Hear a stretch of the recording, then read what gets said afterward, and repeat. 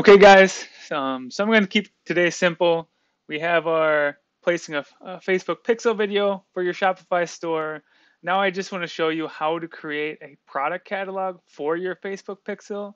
And the importance of this is it allows you to dynamically retarget people that were just on your website. So what that means is, say Joe Y goes to your website, looks at a few of your products, adds one to the cart and doesn't buy it.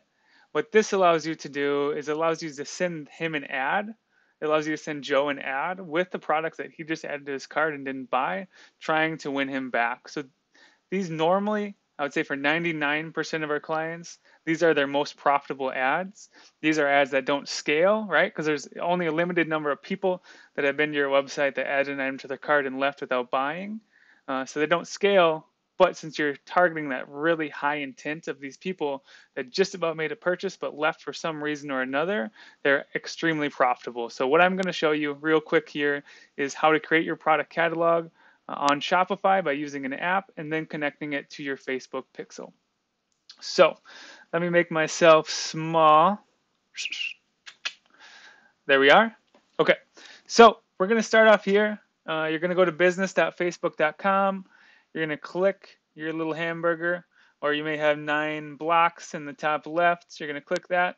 You're going to go underneath assets and click on catalogs. I'm already on the page, but it looks like it's going to reload. So you're going to have to bear with my stupidity. All right, so here we go. On the top right, you're going to click create a catalog. So you're an e-commerce store. You're going to click on e-commerce. You're going to go to next. You can name it. Click your business. We'll click our business. We're going to name this one test. You can go ahead and delete it after. I'm just going to call it test at delete.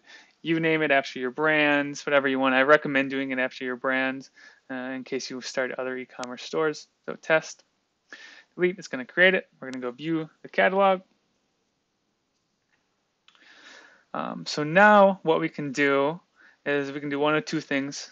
We can create the catalog and the feed within Shopify or connect the pixel.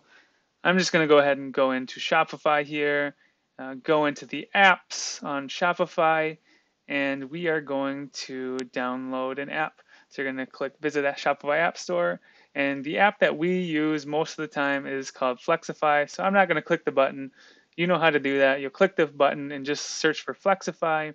It's free, so you don't have to worry about paying for any app. It's free up until like 1,000 or 2,000 products, so you should be good. So go ahead and download Flexify, and then once you do, go back into apps and click on it, and it's going to bring you up to this page here. Once it loads, so what it will do is it'll spit out an RSS feed. If you really want to see what it looks like, I can load it up here so you can get an idea of what this app is doing with your product data. But what it does is it just makes an RSS feed. And that may take a little bit to load. If you do want to, you can use a super feed. So what the super feed does is if you have more products, say you have just a ton of products, what the super feed will do is instead of having each SKU broken down by size, it'll only have one master SKU. So say you have a product that has small, medium, large, XL, 2X. Instead of that being 5 products, it'll just say, hey, that product's only one item, which is smart of them to do. They didn't do this before. It's new for them. So you can make a super feed. You just click the button. It's going to give you out the same RSS feed that you'll use. So no worries there, which actually we're going to want to switch to that because you may get an error when you check this RSS feed. So we're just going to switch to it now for you guys, just so you can see. So if you copy and paste that URL and it shows a page like this, I'm glad this happened so you can see it. Don't use that link because it's basically saying, hey, that feed doesn't work because there's probably too much data in it. So we're going to switch to the super feed, and the feed is being generated. We will see how fast it can load. Yeah, that one's still timed out.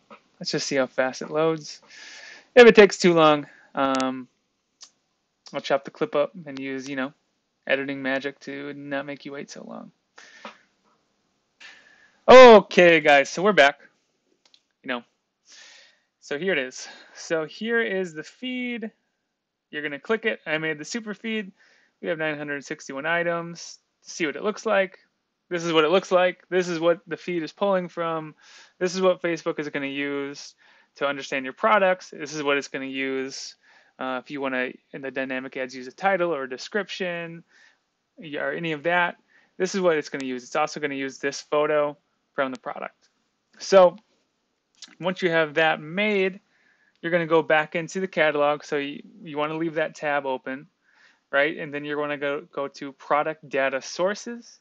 There's no source in here yet, or there shouldn't be. If it's new, if it's not new, you're going to do the same thing anyway. You're going to click on add products on the right. And then for here, you're going to use data feeds. So you click on use data feeds, test delete. You can leave that. You can change it to brand name dash catalog, whatever you want. And then you're going to want to click on set automatic file upload schedule. You're going to want to paste the URL in there, and you can just do it hourly. Hourly is fine. You don't really have to change any of this here. We're going to start upload. So this will manage that feed. And then right here is just going to be uploading the feed. So what this is going to allow you to do would be, so we can go to this store. This is our shop that we use for one of our brands. We have, I don't know, about 1 million followers on Instagram.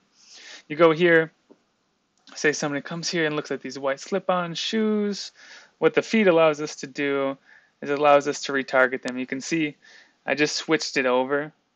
So I'm going to have to actually do this on the actual product catalog, because right now what should be triggering, and I highly recommend you use 1, Google Chrome, and 2, you download the Facebook Pixel Helper. What should be triggering when your product feed is set up correctly is the view content trigger. That way you can dynamically retarget people. Right now it's not set up correctly, so I'm going to have to switch this because it looks like we overrode its basic feed, so we had to switch it to the super feed. But you can see here, it accepted most of the products, 95 were rejected due to errors. Sometimes you'll have that if you don't have anything in the description, which I'm guessing the majority of those don't have anything in the description, so we'll just have to go in and fix it. But right now, 866 of the products were added to this feed. So now what you're going to want to do is you're going to want to click on event data sources. So we just added the product data sources. Now we're going to want to connect the pixel. That way they know to talk to each other. So we're just going to click on connected tracking, and we're going to add in the test pixel that we made.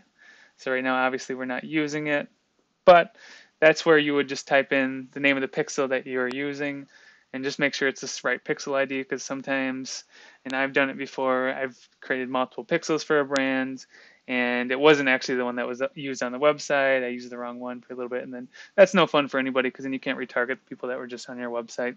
But that's it. That's how you do it. To make sure it's working, let's just go to a website. We can go to a website like Iconic here, just so I can show you like how this should work and how you can really troubleshoot it. My site right now, one of our sites, is not really the best thing for you to look at because I have to fix the feed actually. So let's just go to their top sellers. Let's just go here. So what you should see here, and they have it on correctly, is the view content is triggering. So on your Shopify store, this is how it'll manually set it up, is this is the view content, which will trigger when, what that means is basically somebody just looked at a product on your website. So say I'm looking here, I guarantee the next time, or one of the next time I'm on Facebook or Instagram, I'm going to be retargeted with an ad for this exact canvas because they have their product feed connected to their pixel, and that's how it'll work. Other ways, just for knowledge for you to troubleshoot your pixel, if I click on add to cart, Facebook will know that too. So if they have their feed set up, they're going to know, hey, they added that product to their cart. Let's retarget them with the ads. So that's how you set it up. That's how it's used. I hope this was helpful for you. If you liked it, please leave a comment. If you didn't, you can leave a comment too. If you have any questions, feel free to reach out. Thanks again for joining me. I'm Jacob Chandler, and this is Data Over Ego, and I will see you next time.